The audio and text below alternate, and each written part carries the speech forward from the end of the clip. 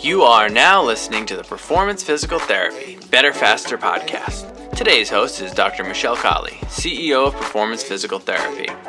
On today's show, she has Dr. Dave Pavao, Chief Clinical Officer at Performance Physical Therapy, Dr. Ramin Tabaddor, Orthopedic Surgeon at University Orthopedics, Dr. Kevin Alexander, Physical Therapist at our East Greenwich location, Jen Gallant, Director of Athletic Training at Performance Physical Therapy, and Patrick Moulton, General Manager at Rhode. What a joy it is to be here today with my colleague and friend, Dr. Dave Pavao. Dave, thanks for joining us. Thank you for having me, Michelle. It's always a pleasure. Well, it's so fun to actually be in person, and for those people who are listening, you will hear some summer sounds such as leaf blowing outside and things like that, and the pitter-patter of people out there moving more as our days are much longer, the temperatures are warmer, and we seem to be in a much better place because of COVID. But today what we're here to talk about is how to minimize the risk of injuries, how to help people get out and get moving. And I can't think of a better person to join me with this than someone who I know who's a runner, a golfer, maybe a fisherman, a dad, all of these things. So obviously movement is a key part of your lifestyle. Thanks, Michelle. I try to be all of the above, and just these last couple of weeks on Father's Day, I brought Aiden, my 6-year-old son, golfing for the first time. So that is opening up a whole new opportunity for sneaking out of the house a little more. Well, you can't sneak out on your own anymore. Now your kids are at the age where you have to take them with you. So here we are today. I'm excited. We're going to hear about industry leaders when it comes to things such as golf, choosing the best running shoe, how to manage our athletes who are in college, middle school, high school, hear about things like Peloton hips. So lots of different guests on this show. But one thing for sure is what we've seen from the pandemic is two different kinds of people. Those who were really active before the pandemic, during the pandemic, shut down and did nothing, and now they're on this trajectory to suddenly think they can bounce back to where they were. Then we have this other group of people who weren't particularly active before the pandemic, but have seen the pandemic as an opportunity to learn and want to try new things and take a little better care of themselves, who are sort of starting fresh. So thinking about all of those kinds of people who are now trying to do a little bit more, what kind of advice do you have for them, Dave? Yeah, thanks, Michelle. It's a great question. I'm looking forward to hearing from all these great experts you have lined up as well, because we're hearing this from people in the community and we're experiencing it ourselves, including myself. My wife and I were in that group that said we got to get moving, and we got a treadmill and we got a Peloton recently, so we're absolutely hopping on that train. And yet we're seeing this in our clinics too, right? So people aren't just feeling it out there. We're seeing it in our clinics. Our therapists are experiencing it. One really interesting fact that absolutely jumps off the table at you is one study found that people probably gained an average of 1.5 pounds per month during the lockdown period. So that's so significant. And that level of inactivity, that weight gain was for a lot of reasons, right? We're inactive, we're stressed, and it affects our physical health and it affects our mental health. And we've now started to see the changes happen as the sun's out, everybody's feeling a little bit better. But as you said, some folks are ramping up a little too quickly or simply looking for advice on a way forward. So I think this is a perfect, timely topic. Yeah. So for those people who may have put on a little bit of extra poundage, you've obviously got to be mindful of your diet and nutrition. We won't get too much into that today. We'll focus a little bit more on movement. So what are some overall guidelines about how much someone should expect from their body? How much is enough, but not too much? Maybe that's the better question. Yeah, perfect. I think we can talk about the goal, but then talk about the way to get there, because everybody's going to be starting in a different place. So the goal is 30 minutes of physical activity, especially aerobic activity. So we're talking get your heart rate up a little bit, get the blood flowing, cardio-type exercises. Shoot for 30 minutes of activity at least 4 or 5 days a week. That's just a really good recommendation for everyone for optimal health. But I find it really important to emphasize that starting small is perfectly fine for people. 10 minutes a day, you're still actually going to get all the positive effects that people talk about, which is feeling better, sleeping a little bit better, starting to lose a little bit of weight. 10 minutes a day is a perfect way to start, especially for somebody who's not sure where to start or doesn't know how quickly to ramp up. So today I'm going to be asking lots of questions to all of our guests about fact or fiction. And one of my questions was, fact or fiction, you need to do at least 20 minutes a day to make it worth your while to exercise. Fiction, especially for those who aren't sure where to start. I'd say any amount of activity is a good way to start if you're starting from scratch. 10 minutes is a good place to start because there's plenty of research that shows it has positive effects. But even if somebody can exercise 5 minutes at a time, or maybe 5 minutes 2 or 3 times a day, and don't forget that things like gardening and a short walk, those activities count too. So start with small wins and let that momentum build. Great points. And you bring up gardening, you bring up walking. You'd also brought up that you had invested in, like many people, a Peloton and a treadmill, and I'm right with you on that one. But now that the weather is nicer, it's easier to get outside. Can you speak a little bit, if you've got the choice of whether to get outside and exercise or stay inside in your basement and ride your Peloton, which one should you choose and why? So I think the most pragmatic answer is whichever one gets you moving, right? So I personally try to get outside, right? The season here in New England is a little bit short. It feels especially short after everything we went through over the past year. So I think there's a lot of positive effects of being outside, the fresh air, being out in nature. There's a lot of good mental health effects to it as well. So I try to eat that up as much as I can. But if you're the type of person who has a busy day and you need to fit in that Peloton workout while, maybe multitasking a little bit, or after putting the kids to bed and you can't get out, if you're moving and it works for you, then that's perfect. So another fact or fiction, and this comes up often, when you do strength training, people often think, we all need to do some kind of resistive training a couple of times a week, working all the major muscle groups in our body. We can't just do cardiovascular. It's important to do some resistive training. But some people say, to do enough, do I need to have soreness? Do I need to have post-exercise muscle soreness? Fact or fiction, to get the strength benefits that we want from resistive training, you should get some soreness in the days that follow. I'm going to say that's mostly fiction, Michelle. I know people often think of that as the goal, and that's a perfectly fine goal. If you're young and depending on what your goals are, you're trying to overload those muscles a little bit. But that feeling of soreness varies a lot, right? It can vary based on your fitness level to begin with. It can vary based on your age. So it's not necessarily the goal to chase after. I think the goal to chase after is do an amount of weight that you could do in general, 8 to 10, 8 to 12 repetitions, even 2 to 3 sets of that is perfectly fine to get the muscle and the bone benefits of working out. And even things like body weight are perfectly fine. Body weight squats or using the tools you have in the house are fine. So as you can see, I'm a big proponent of starting with where you are and what you got.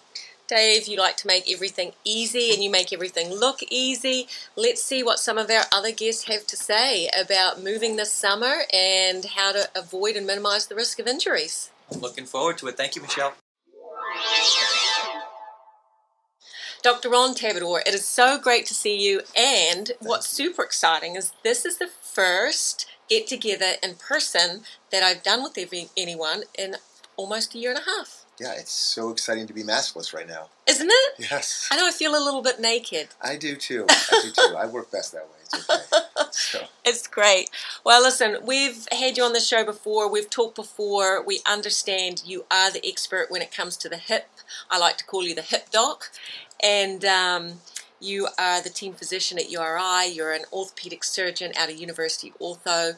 You've been here in Rhode Island for quite some time, seen lots of changes go on, the most challenging being in the last year, but things are moving into a positive direction now. We were talking before this about all of the weekend warriors and people who maybe hadn't been as active suddenly coming out, returning to getting the health care they need, returning to the playing fields. Tell me, what are you seeing in your office? Yeah, it's such a different landscape right now. And trying to kind of understand what the injury patterns are is really unpredictable. It's hard. So everyone that's been dormant over the last year and has gained the COVID-19 pounds, and they're really very kind of self-aware of it and anxious, they're all just running to gyms that are now opened up. They're doing facilities that weren't available before. They're doing these kind of boot camps, and they're going from like 0 to 60 in like 2 seconds. And so you're seeing a lot of people that are doing things that their body is not quite accustomed to. So you're seeing this rise in these kind of like overuse injuries. You're seeing a lot of like muscular tendon injuries and pulls and strains. So we're kind of managing that. We're also kind of managing people's like expectations and also trying to kind of help them temper them and so that they can pace themselves. And I'm sure a lot of the physical therapists are trying to manage that as well. Well, it's nice to see, I shouldn't say it's nice to see, but it's comforting to see you're seeing the same thing in your offices as what we're seeing in the clinics. Yeah, I mean, it's pretty pervasive. So it's funny because I kind of found two patterns during COVID. There were the people that were really active and they became super dormant. And then you have these people that were dormant, not very active, but now they get to work from home. They're not commuting all the time. They're not in their car all the time. And so now they're out saying, I'm going to start running, I'm going to start exercising, get healthier. Those are the people that are actually in better shape right now or in a better place to kind of manage the changes than those that just basically were active, not active, now trying to be active again. And the problem is that when people start getting active, they, in their head, they think that they can do the things that they were able to do prior to becoming inactive. And so you can lift, I don't know, if you can do 50-pound curls, and they haven't done it for like a year, they're going to go back to the gym, pick up those 50-pound weights, and try to do those curls, and then they're going to pop their biceps tendon. And it's like, yeah, you've been away from the gym for a year. You need to kind of start lower and work your way back up. But that's the biggest danger. The biggest danger is thinking in your head that you are capable of doing exactly what you're able to do before you basically kind of went into the state. It's a good message that you bring up, because if you told me that example as a PT, I'd say, yeah, you lift too much weight, you're going to get some muscle soreness. But you bring up something actually that's more real or more concerning, and that is, no, you could pop your biceps tendon. I mean, and that's a game changer. That's a life changer. Yeah, I mean, it's great for us, for business, but it's not something you want. Yeah. And now here you are trying to get back in exercise. You have this injury that has now put you out another 4 to 6 months. So as people get prepared to start doing a little more activity over the summer, whether they were active before or sedentary before, what are the key guidelines that you give the patients or give people that you see? So have a plan. Have a plan of action. Make sure that whatever it is you're looking to get back into, whatever activity, recreation, that you get into it gradually.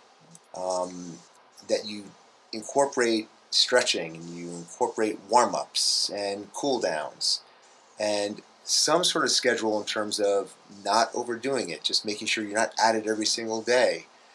And that can even be golf, you know. If you're out there playing 9 holes, 9 holes, 18 holes. Some people are doing 36 holes in a day. In a day, I mean, it's quite a lot. It's a lot on the body. What about sleep, hydration, nutrition, any of those things that you mentioned to patients or think are especially important? Yeah, I mean, I think that's super critical, whether we're post-COVID or not. I think that should be part of anyone's health regimen. Sleep hygiene, having a really good kind of a diet, balanced diet, staying hydrated. I mean, all these things are really going to also help your performance. I think they're just good reminders, because I think often when we think of exercise, so many people think, oh, how far can I run? How much can I lift?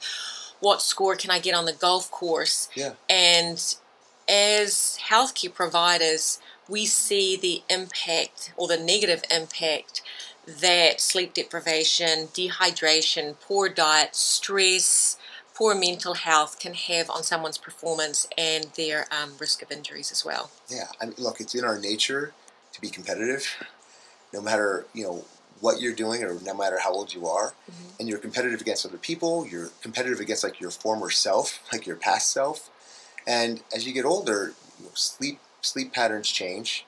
You don't get as good sleep as you used to.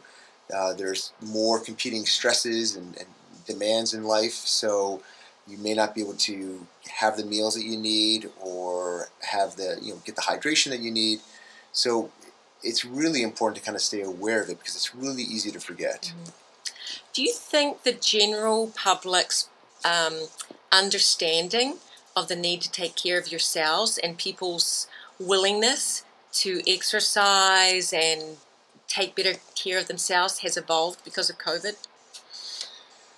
It's a tough question. I think people are always kind of aware. They may be more aware now, but it doesn't make it easier to execute it.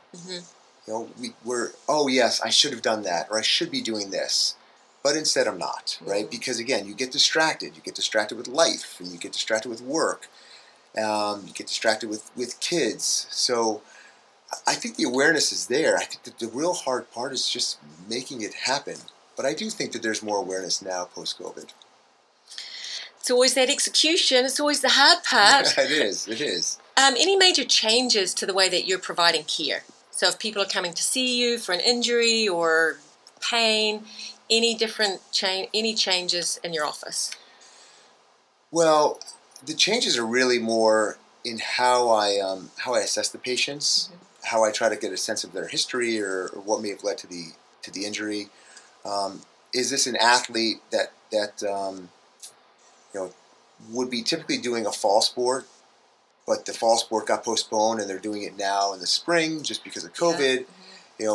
Have their workout patterns changed because of the way COVID has affected it? So for me, it's more, okay, what are you doing? How is this different than how you would have done it before? Are you doing things in a different frequency, different duration? Are you doing it at a different time of year than you typically would? Whether it's a high school athlete, a collegiate athlete, or even like people that have like rec leagues that are season specific. All those get kind of changed around, and because of that, that actually does affect injury rates. It affects kind of how you approach this. Your body kind of gets used to routine, and once that routine breaks, then certain injuries can occur. It was actually interesting, the lacrosse season just ended, and it felt like actually a really nice lacrosse season because we were only ever in beautiful summer weather. Yeah. It wasn't very good for the athletes, and there were some who really suffered because of the heat because we're used to it being earlier on the spring and there was still a lot chillier. So even in that respect, I was like, wow, how does that affect the athletes? Yeah, I mean, URI football, they had their season start this year at the end of February. Yeah. Which means that they were doing all their outdoor training during the month of February, right? So instead of like their preseason being in the dog days of August, they're basically trying to rough it in these blistering cold days in February. And so the acclimation is totally different. And these things do make a difference, so it is interesting to see how it will change their performance, not just this year or how it has changed, but also in the year to come. Any new sports or activities or leisure time activities that you're seeing people doing that they weren't doing before COVID?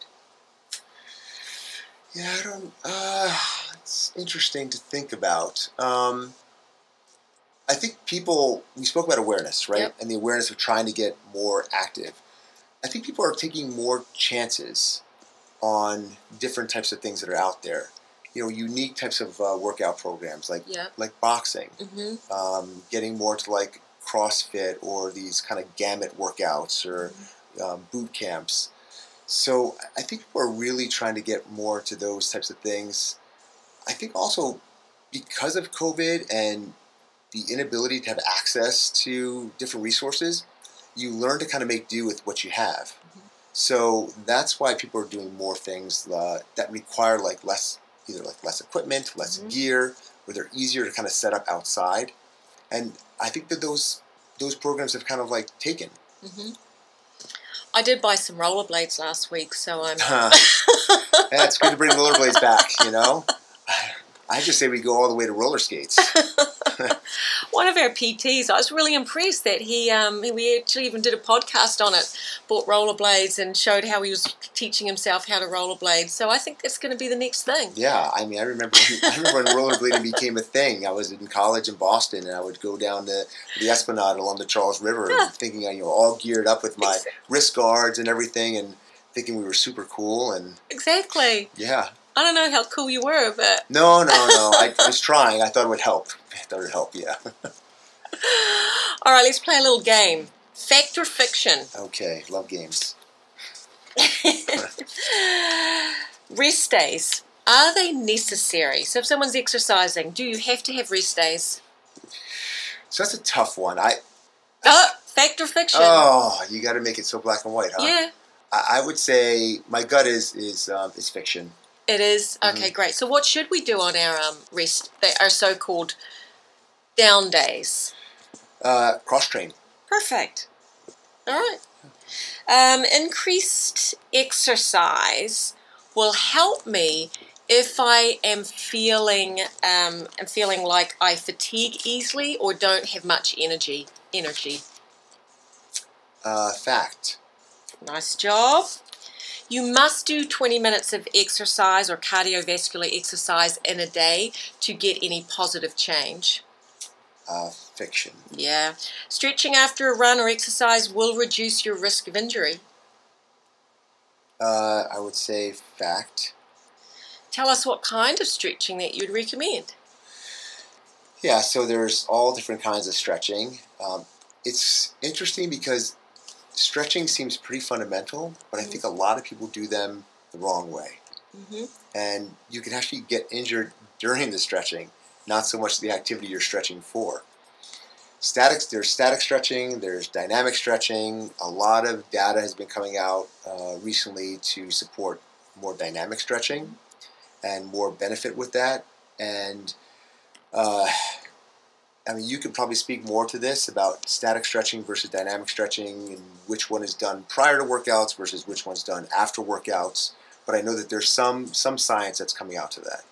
Absolutely. And I think it's good to talk about stretching because so often I hear runners or golfers or swimmers saying, oh, I don't need to stretch. I've never stretched. Why would I stretch? And I think people get it in their mind that stretching is, down on the ground with one leg out, reached over a hamstring and holding it for 30 seconds, and that's a stretch. That is one kind of stretching. Yep. But stretching really is about optimizing your mobility and ensuring you're getting a good blood flow to all of those ligaments and tendons and joints and muscles so that they can remain healthy and and functioning in the most optimal way. Yeah, so I think people should be approaching their stretch portion the same way they're approaching their exercise. Absolutely, yeah. And I'm totally guilty of it. But, people are like, they do this, and like, okay, I'm good, It's like a 2-second, and they're constantly doing the bounce, and then they go. Yep. And of course, you have the issues with overstretching, and we certainly see the impacts that can have when you put too much strain on those muscles and tendons and the ligaments and the muscle imbalances that it creates because of it as well. It's interesting, actually, along those lines, and piggybacking on some of the things we spoke about earlier, about what types of new activities kind of emerged out of COVID and injury patterns. So Peloton, it was like this. It was like totally gripped the U.S. Peloton couldn't have been happier with COVID, and so I've had a lot of people come to me with a lot of like hip injuries, hip flexor injuries, psoas injuries because they just jump on the bike. It's not quite fitted correctly. They've never really done it before. And they're not stretching either. They just hop on and they go. And so when I kind of push the patient on, like, did something happen? Was there something that occurred, an injury? No, I can't even think of anything. And then was there anything you started that you weren't doing before? Well, I got a Peloton, and I'm telling you, I've had, like, not kidding, like probably 10 patients over the last probably 3 weeks that have had the same story. Well, I did get a Peloton. I was like, yeah, okay. So tell me about that. How did you do? Were you cycling before? Did you ever do any spinning before that? No, I just wanted to do it. It was easy. You could order it. It comes to the house. Get an exercise program. How interesting. And as I think through it, I mean, I can see why people think this, is that you get on a bike. You don't think of it as a motion that you should stretch before or afterwards because you feel like you're going through a motion, so to speak. A motion that's almost like stretching you out. You feel like you're stretched out. Yeah.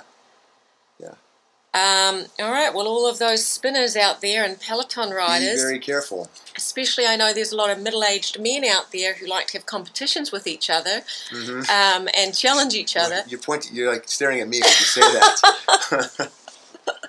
No, but there is. I don't know if you're one of them, but I do hear it from. I do hear, and you all like can compete against each other, and but if none of you are stretching at all, especially afterwards, you're going to end up. We should start calling it Peloton Hip. Yeah, we should. That's catchy. It is. Yeah. Peloton Hip. Maybe we'll put some stretches out after this about if you're on your Peloton and how to use your Peloton to do some basic stretches. Use your Peloton. There's some ways you can stand on it, stand around it, and use it to optimize that strength, especially in that psoas, those hip 100%. flexors. So I don't think people realize those are big muscles in there. They're strong muscles, but they attach to the front of your spine and can cause really major issues with your low back, hip if they're too tight. And the number of revolutions that are occurring over the course of a 20, 30, 40-minute workout, it puts a lot of stress on that hip. Better be using those glute muscles and doing some strengthening in those glutes to combat all of that. Absolutely. All right, I can't wait to put out this new series on the Peloton Hip. Thank you for that. You're welcome. All right, last question, fact or fiction. Exercise counteracts the impact of sitting all day. I would say fact. Yeah, it's a good one. We could talk about this for an hour because there's various amounts of research coming out about this. Because, it's a challenge, especially for everyone who's working from home and they don't have a good workstation set up. Their ergonomics isn't great. They sit all day. They probably work for even longer because you get up in the morning, get your coffee, and you sit. Yeah, I'm always encouraging people to get stand-up desks if available. Absolutely. Talk to HR, see what they have available, and try to work that out. Yeah, no, I love the stand-up desks. We see them all around in our offices for sure. I'm sure. All right, what are you most excited about for the summer? The fact that I can go out in crowds and be maskless and engage back in live music and go to festivals and just be social. I know. It's going to be awesome. Yeah. Any final words of wisdom for the listeners out there who are thinking, oh, maybe I have been trying to lift a little bit much weight or run a little too far? I mean, just think. Use common sense and just take a moment to just think about exactly what it is you're doing and how you want to do it. Yep. And you'll get there. You'll get there. Yeah. It's all about patience. You got to crawl before you run. Yes, I know. I'm not a patient person, but it's about patience. Exactly. Dr. Tabaddor, thank you so much for joining us. Thank you. Your words of wisdom are much appreciated. I very much enjoyed it. Thank you, Michelle. Welcome, Kevin Alexander. I am so pleased you are able to join us on this show, which we are really talking about summertime and summertime injuries. I've talked to lots of people in this show so far, this episode, in regard to the injuries we're seeing because suddenly people are getting out and running, rollerblading, pelotoning, and let's say they are also out on the golf course. Have you been out on the golf course, Kevin? Yeah, quite a bit. Try and get out at least twice a week. I love it. Are you game enough to tell us what your handicap is? Right now I'm at about a 12. So. Good. That's impressive. So you obviously know what you're talking about as a golfer as well as a physical therapist who sees lots of patients down our East Greenwich clinic. I'm sure you see plenty of golfers and have some advice for them. So for our golfers who may be suddenly spending too much time at the driving range or jumping out and trying to do 18 holes or 36 holes even, what are some of the things that they can do to minimize the risk of some of the common ailments that golfers come to you with? Sure. So I'd say probably the number one thing golfers come to PT for is back pain. And, that's also one of the most common things that people experience in general, but particularly in golfers because they're spending about 4 or 5 hours in the bent over position and pretty aggressively rotating. So one thing that they can do to kind of help prevent that is, doing a proper warm up, doing some stretching, not just getting out of the car and, trying to smash your first drive. So doing some simple warm-up exercises that you can usually find online, something like W turns where you basically hinge at the waist and turn side to side. trying to warm up the shoulders, trying to warm up the back. Those are pretty good. If you have issues trying to figure out what to do, you can always come to a physical therapist and they can kind of come up with a plan for your individual issue. Another thing that we really see common with golfers is golfer's elbow or tendonitis at the elbow. That's something that's a little trickier. Usually that has to do with them over gripping the club. They're squeezing too hard, basically. So there's a couple things they can do temporarily if you're experiencing that. You can use an elbow brace so that way you can at least get out to the golf course and play. Sometimes that can provide enough relief. But ultimately, if it's not getting better in a couple weeks, you're probably going to want to come see a PT to help you get over that issue. And you may want to see a swing coach to figure out why it is that you're over gripping the club, because that sometimes is a compensation for something that's breaking down with your swing. Mm-hmm. I love that you bring that up, that golfer's elbow is not just really a problem with the elbow, it's actually a problem with your technique and a problem with your gripping, with your grip. So actually learning how to participate in the activity the right way, just like knowing how to run properly and having the right running shoes, just like knowing how to be on a Peloton correctly and cycle and have the seat at the right height, are actually great ways for you to ensure that you can continue to enjoy those activities. If someone hasn't played golf before, give us a little bit of some suggestions or give us some advice on how someone should ramp up to actually be able to comfortably physically play 18 holes. Like, should you spend some time at the driving range? Should you start with 9 holes? Should you start with 3 holes? You know, how do you ramp up to being able to be like, yeah, I can enjoy a full round of golf?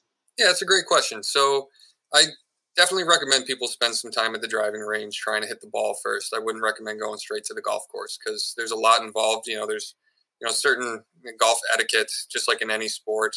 And it's a lot harder to hit a ball that doesn't move than you think it would be. So it's worth practicing that. And if you're having difficulty, I definitely recommend getting at least 1 or 2 lessons to learn the ropes of, the rules and the basics of the swing. Definitely, if you're not a very active person, get out and go for walks. Try and get your cardiovascular, conditioning up a little bit, because walking 9 holes can be pretty hilly and it can be tiring depending on what course you play. But other than that, I think, starting with 9 holes makes sense for most people, because unless you have a membership somewhere, you can't really get out and just play 3. And I think it's not worth going straight to 18, because it can be pretty frustrating if you're not doing well. So it's worth just playing 9, maybe going back to the range a few days later and try and work on the things that you're having difficulty with. That sounds a lot more enjoyable to me, because the thought of going out and playing 18 holes of golf, I'm worried what my stress levels would be like at the end. I feel like I would have actually injured someone with a golf club out of frustration.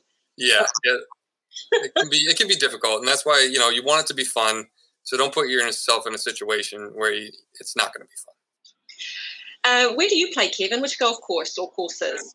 I play all over the place, mostly in southern Rhode Island, but I'll make trips up to northern Rhode Island and Massachusetts to see my in-laws. So I'd say I play North Kingstown Golf Course or Quonset a lot, because it's right near my house. I play Rolling Greens, Exeter, Richmond, Beaver River, Meadowbrook, you name it. Well, all those spots sound beautiful and sound like a great way to see and experience Rhode Island. So for all of our Rhode Islanders or people from surrounding states, please check out those golf courses and the driving ranges. First steps, what if someone doesn't have any golf clubs? What would you suggest they do? So again, you can rent. Some places will rent golf clubs, not all of them. So you would want to call ahead to the golf course and see if that's even an option. Otherwise, what I would do is I'd go to a driving range with a friend who has some golf clubs to make sure this is something that you want to make a little bit of an investment with. You can get cheaper sets of golf clubs at like Dick's Sporting Goods. That comes with the bag. It comes with a putter. Pretty much everything you need to get started. And that's usually, and when I say inexpensive, it's probably around like $300 or $400. But that's a basic set of what you need. And then once you decide if it's something that you're going to really kind of continue to play the rest of your life, you can go for a higher end set of clubs. I wouldn't recommend going right to the really expensive ones. Well, thank you. I'm sure you've encouraged lots of people to try golf or to continue to pursue their game and do whatever they can to minimize the risk of any injuries and injury and pain, so they can play the sport forever. Finally, what do you love about golf? Why do you play golf? Well, I think the thing I really enjoy about golf is that, you know, you can make it a social event. You can go with your friends. It can be a lot of fun in that sense, but you don't have to. You can go out by yourself. You can get paired up with random people and get to meet new people. Other times you get to go out completely by yourself and just play the course and just enjoy being outside. It's just one of those few sports where it's so versatile and it's really just you against the course. Well, thank you, Kevin. All the best. I hope that your handicap continues to go down, which is a positive thing for those who are not golfers. Maybe you'll get it to single figures by the end of the summer. And I really love what you said, that it really is about the fun and enjoyment, because at the end of the day, moving and exercising and all the activities that we want to do is all about enjoying our lives and staying injury and pain-free. So thanks, Kevin. My pleasure. Fact or fiction? Don't you like it how I tried to trip up Kevin Alexander in regard to the fact or fiction question? Let's see what you have to say. When it comes to hydration, you just need to drink a lot enough. It doesn't matter what you drink. How do you respond to that? I'd love to say that's a fact, but I think that's fiction. You know, if we're talking about a certain cocktail or wine at the end of a workout, I think it's okay to use as a reward. But I wouldn't count that as your rehydration approach. Well, I'm pleased you agree with Kevin on that one. Sleep came up a lot as well. I'm interested in your thoughts of this one, sleep deprivation. When you feel sleep deprived, should you rest and take a cat nap, or should you think, I'm going to power through and go for a run? Yeah, there's honestly, I guess it depends on the person. There's some research to back up both. In some cases, a cat nap or a little power nap at a certain time of day can help people's concentration throughout. But I'd say that cat nap shouldn't be trying to catch up on sleep you're missing at night, right? So good sleep health is fundamental. Over the last year, there was a new term called Coronasomnia, because so many people were losing out on sleep because of the stress and fears surrounding, you know, the coronavirus and the lockdown. And they said it was roughly 4 in 10 people having sleep issues. That's on top of a lot of people that had issues to begin with, right? A lot of Americans with our lifestyle, we don't have great sleep to begin with. So we get back to physical activity. Pushing through and doing a little bit of activity every day has been proven to have a really good effect on reversing that coronasomnia and helping good sleep habits. And again, it goes right back to that 10-minute-a-day rule, or just start at 10 minutes and build up to 30, and you're going to sleep better, and it has a really positive cycle.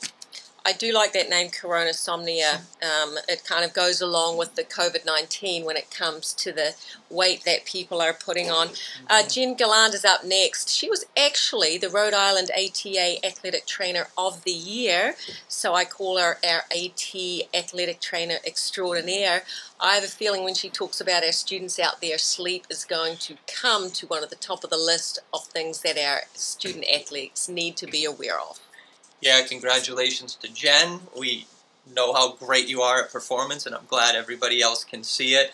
And yeah, I bet especially in the age group you work with, that plays a huge role in addressing sleep health. I am here with athletic trainer extraordinaire Jen Gallant. Jen, it's great to have you here. You have managed to get through the pandemic and help our student athletes get through the pandemic. Some missing their seasons, some getting late seasons, some playing on surfaces they weren't used to because of the changes in temperatures. It's all over the place. I know that we're sort of into summer now, and I hear that there's still some competition going on. Tell us about that. Yeah, so the Rhode Island Interscholastic League is just wrapping up their playoffs. We should all be done by the beginning of July. This is the latest we've ever played, but we're, like you said, hanging in there, and summer is on the way. So tell us a little bit about what students should be doing this summer. Their schedules are all sort of out of whack.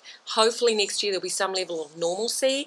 How do we help our middle school, high school, collegiate athletes know what the best thing is to do for the summer? I think the best thing to do is take care of your bodies. Listen to your body. Rest is key this summer. Mm-hmm. It's been a crazy whirlwind of a year that we accomplished a lot, and it's now time to give that body a rest no matter what sport you played. It's very important to stay on top of your nutrition and be very aware of what you're intaking this summer, and continue to keep a nice routine of a schedule even though you're not in classes every day. Yeah. Great point about the routine. As I watch my teenagers, well, one of them in particular, sleep later and later every day, some of them are going to want to get ready for pre-season in the fall, which definitely can be intense. How do you make sure that kids are ready for pre-season? Even if you're not specifically practicing your sports skill, I think it's important to stay active every day. Biking, swimming, anything that you are able to do, even if it is going for a jog in your neighborhood, keep that routine going. You know, try to make time for exercise every day, and always have a dynamic warm-up. Always, you know, continue to take care of any previous injuries you've had, or seek out help if you need them. But this is definitely the recovery period right now during the summer, and it will help you so much more when August rolls around.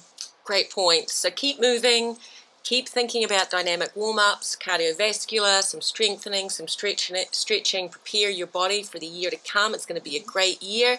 Tell me, fact or fiction, Jen, does stretching help to minimize the risk of injuries? I would say fact. Okay, I mean, we could argue it either way. Should people stretch before they exercise or afterwards? I would say a little of both. Okay. I would definitely say a little of both. Speak a little bit about the difference between before stretching and after stretching. How is it different? I would definitely incorporate more of a dynamic movement to start and get those muscles warm and ready to go. Afterwards, I mean, you can continue to do a little bit of dynamic stretching if needed, but more of a static cool-down stretch. Make sure your body is feeling well in each of those specific areas. I think both are very important for your body. All right, great points. Jen Gallant, thank you so much. Hear that, everyone out there. Work on those dynamic stretches, especially before you participate in exercise. A little bit more sustained with some dynamic afterwards, and you will be ready for the next season. Thanks, Jen. Have a great summer. Thanks, Michelle. Well, here I am today. I took off my high-heeled shoes so I could come down and run an errand. I am with Patrick Moulton at our local running store, Rhode Runner, encouraging everyone who's out there to support your local running stores. What a great way to stay healthy. Patrick, you just told me before lots of people are coming into the stores. Are these new runners, old runners, people are returning to running? Who's coming into your store to buy sneaks these days? All of the above. So we got regular runners who've been running all the time.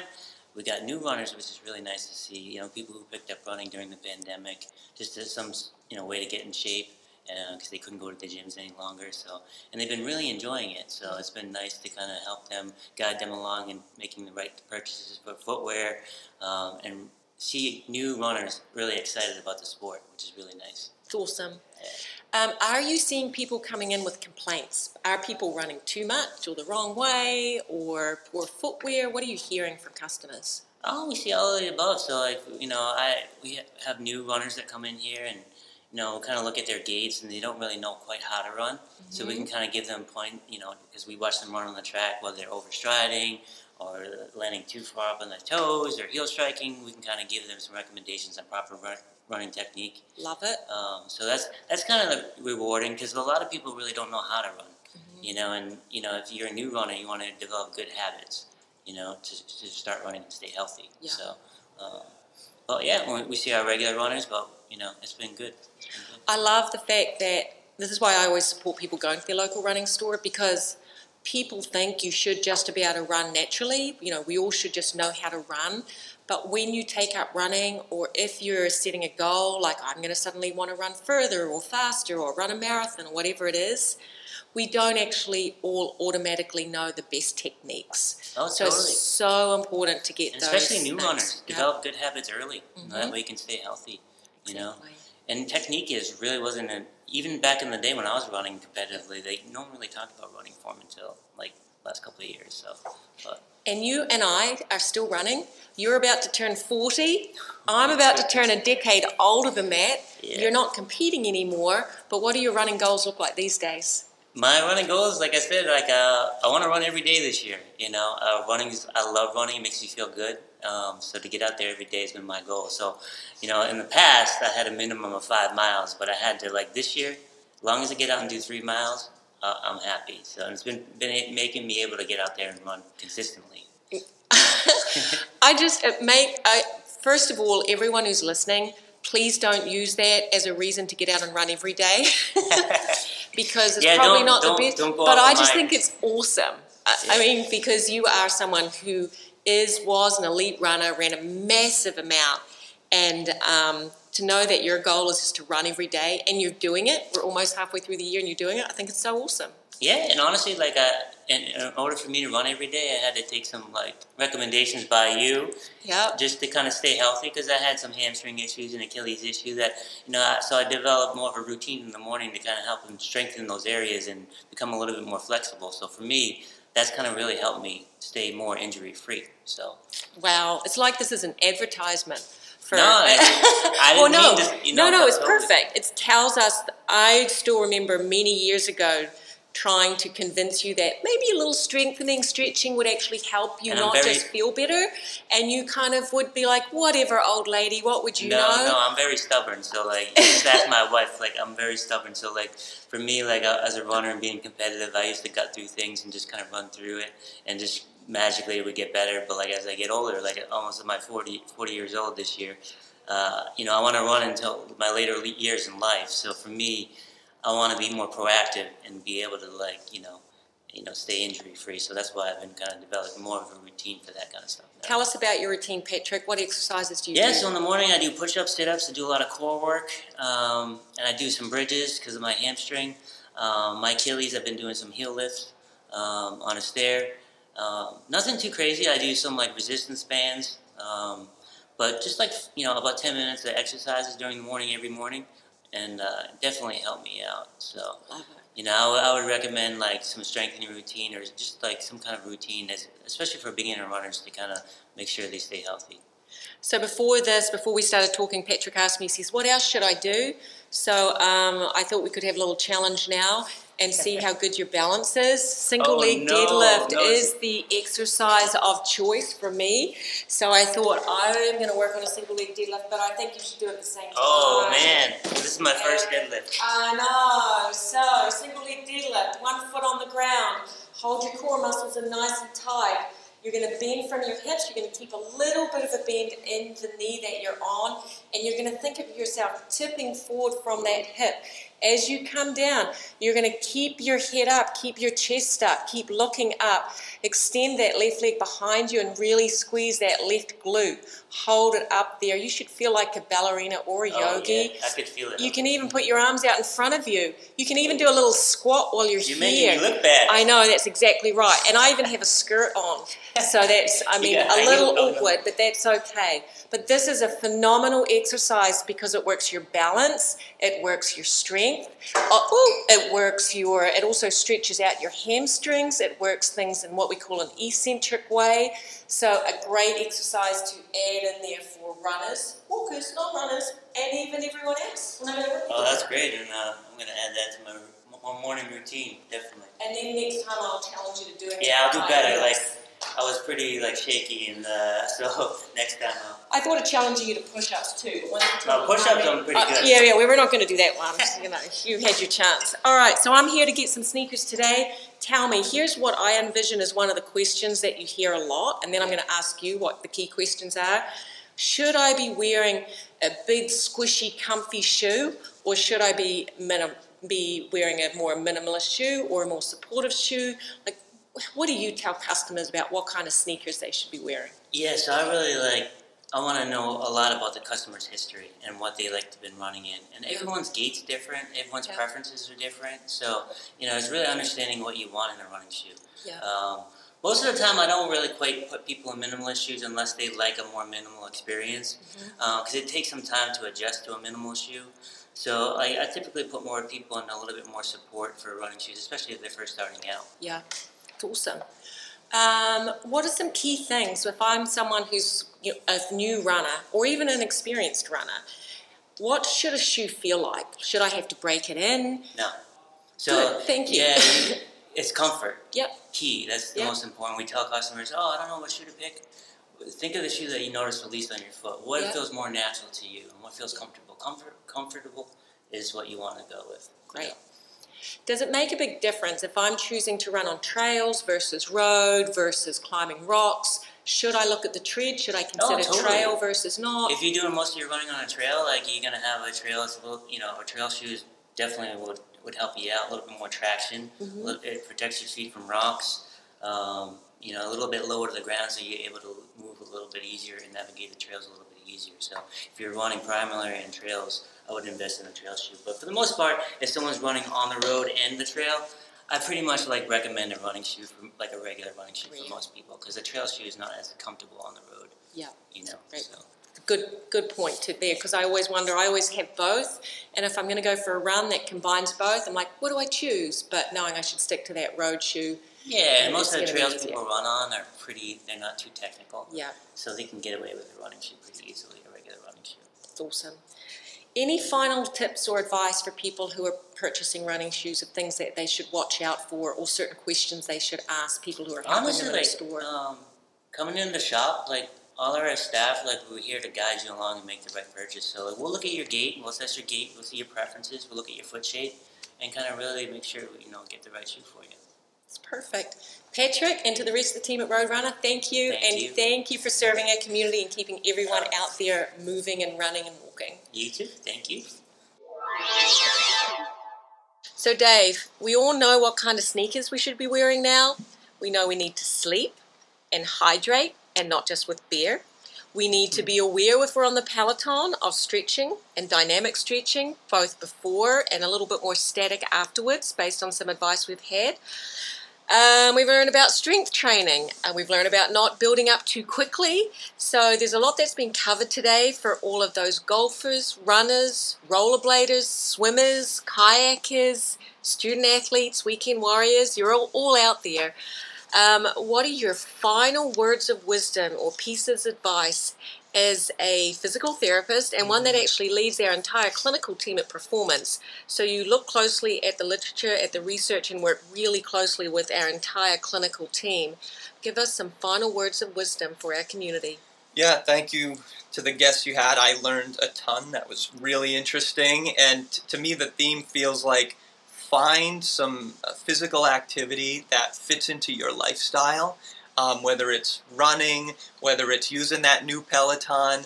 But to me, we had such a tough year, everybody did, and yet from the guests you had, you can see there's so many people out there who are willing to help, willing to offer advice. So I think of it as an opportunity for everybody to create new habits, to be more physically active and happier and healthier than they've ever been coming into this new season and this summer that we're about to have.